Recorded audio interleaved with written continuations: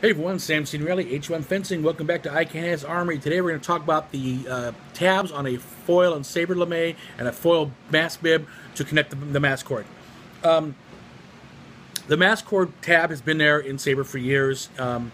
It's required by the rules. Now foil has done that as well, so foil is required. It has a specific size, minimum, 2 by 3 centimeters. I've seen bigger. Doesn't give a maximum. Its purpose is obviously to conduct electricity from either the mask bib or the mask itself to the back of the lame and out the body cord. Connection does sometimes fail.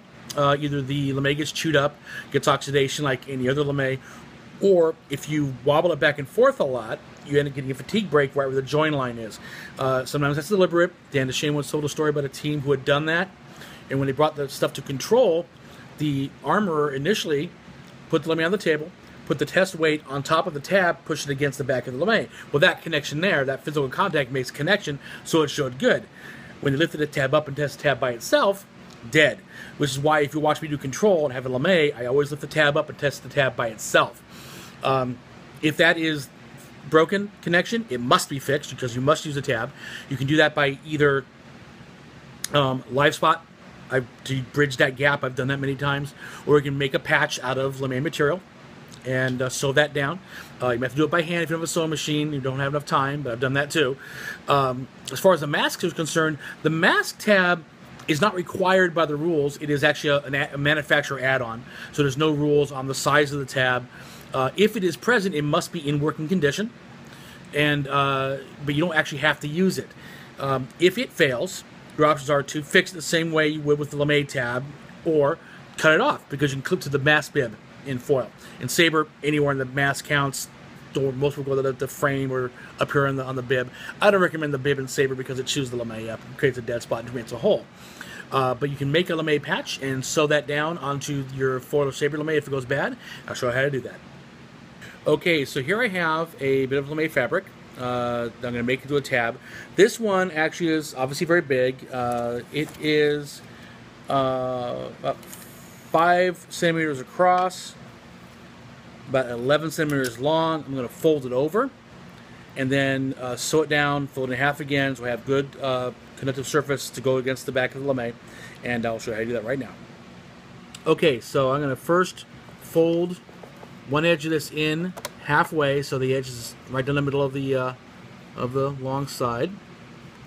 I'm going to sew that down.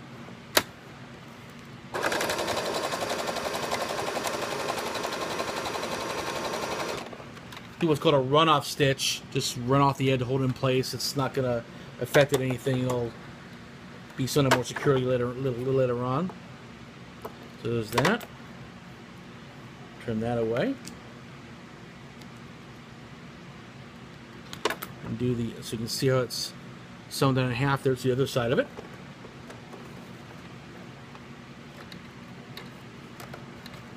Set up right there. We go.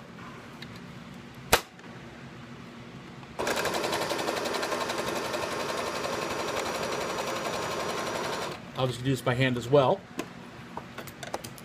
As you can see, now we have a nice flap there, good conductive surface on the other side.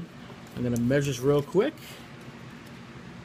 And right now this is about actually 2.5 centimeters wide, which is larger than the minimum required of 2, which is fine. Now I'm going to fold it in half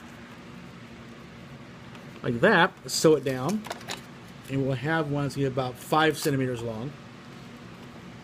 Actually, first I'm going to fold these ends in so it looks a little neater. Just a real quick shot there. Don't have a lot of threads hanging off it. Again, just a run-off stitch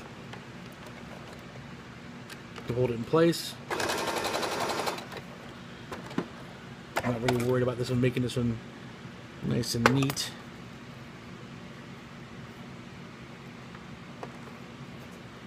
It's not the part I'm worried about. Okay. Trim that a bit. Okay, trim all the excess threads off of this from the sewing. But now I have a tab, and I actually could use this tab the way it is. As the rules say, the minimum is 2 by 3. There is no maximum, although the Rage Again one's kind of dumb.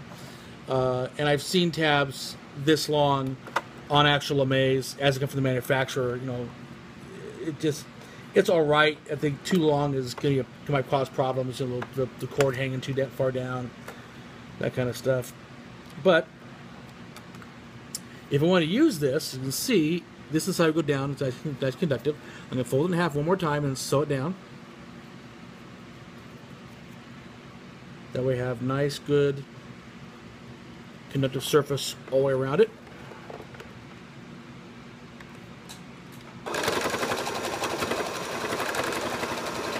Okay. So there we have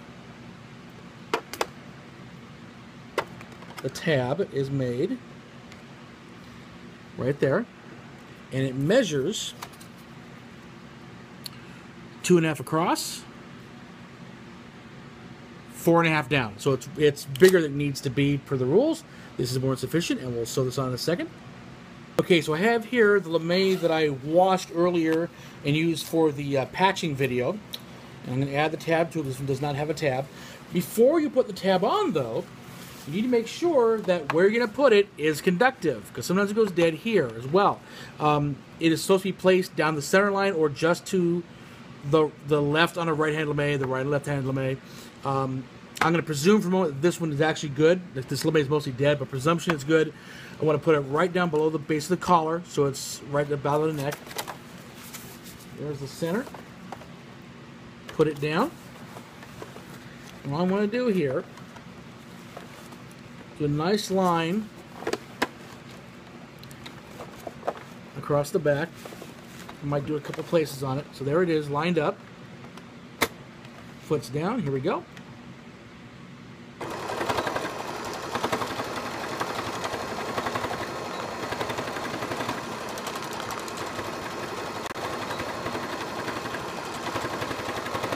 And what I do, I kind of zigzagged it back and forth, and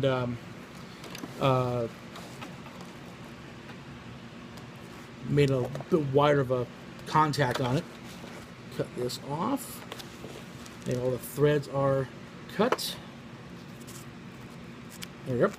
And now we have the flap is on, and the free portion is in fact 3 centimeters. And that's how you attach the tab to a lame for foiler saber. Next up, masks. Okay, so let's talk mask briefly to go over what we said earlier in the video. The mask tab on a foil mask is not required by the rules. It's a manufacturer add-on as a courtesy. If it is present, it must be in working condition. You don't have to use it though.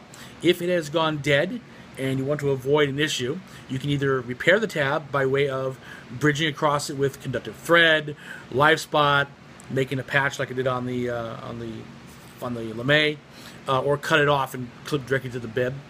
A note: if you're going to do a replacement of the tab, make sure that's in good contact with the conductive part of the bib. It doesn't always wrap around underneath to sew on the other side. You have to make sure it's going to get that spot where the lame bib is. You probably can't do it also with a sewing machine unless you're Gary Sproul with the specialized machine he has. You got to do it by hand. It's just a curved needle and a thimble, because it's going to be a lot of material to push through. And that is how you fix and repair a tab on a foil lame. Happy armoring.